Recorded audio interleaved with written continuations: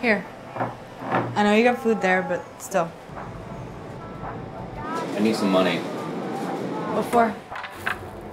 I gotta pay Joe, Sam, and them for at least a month. It's been a while since I paid them. What happened to the payments? Not a lot of people come in to eat every day. It's not making profits. I think I'm gonna shut down the Daily Dish. What? I thought the restaurant was just going through a temporary setback. Now you're shutting it down?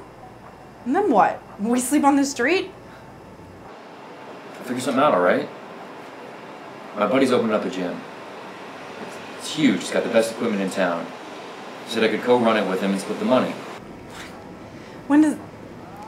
How come you didn't tell me any of this? You didn't tell me anything. Well, it's too late now.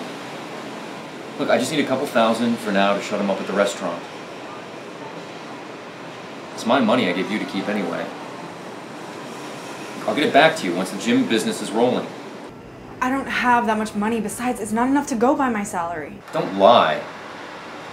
Just give it to me. What the fuck is your problem? What's my problem? My problem is taking care of Annabelle by myself. Spending our money responsibly instead of gambling.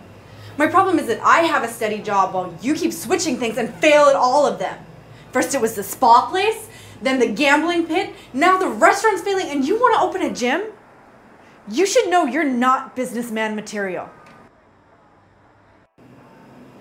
I don't get it. Why don't you just go to your dad's company and do the architecture thing like you were supposed to? Don't fucking mention my dad.